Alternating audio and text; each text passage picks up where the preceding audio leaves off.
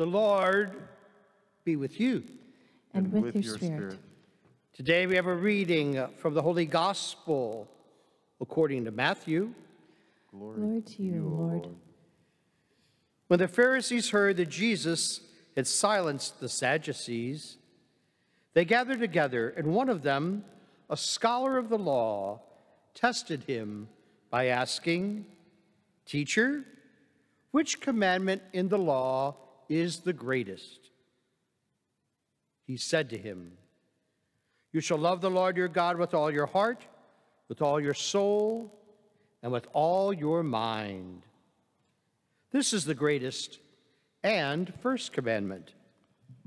The second is like it. You shall love your neighbor as yourself. The whole law and the prophets depend on these two commandments." The Gospel of the Lord. Praise to you, Lord Jesus Christ.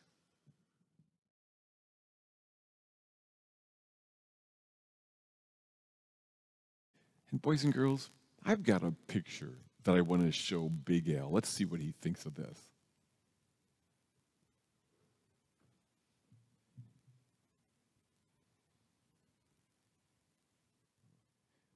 Well, hello, Big Al. Hello, Big Al. Yep, I've got a special picture for you. Cool. What? It's my favorite picture of Jesus. Yay! Well, I've got a bunch of different pictures. Pictures of him sad in the garden and crying before he died, or laughing. But here's my favorite. Now close your eyes. Don't cheat. Okay. Boys and girls, don't tell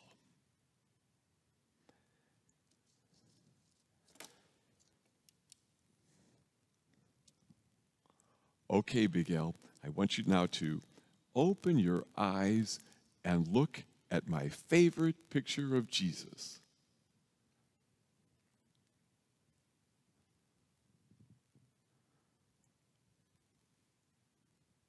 That's weird. Well, Big Al, there's no one there. No one there. But Big Al, look past this picture frame. And who do you see? Whoa, people, yeah. And even think of some of the people in your life that you can't see right now. Yeah, Jesus, Big Al, Jesus in them. Whoa. I know we sometimes forget that, Big Al, but Jesus made a home in the hearts of regular, real people like you. Annie, like your sister Annie. Me. Yes, even you. Well, boys and girls, it might be a little hard to imagine, but it's true. Oh, you're not God, and God is more than you. But there's a place inside of you where God is, and where you and God are one.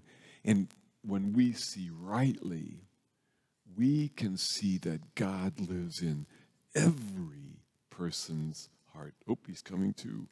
Whoa, that's crazy. Crazy, but true. God in you, in me, and in each of them.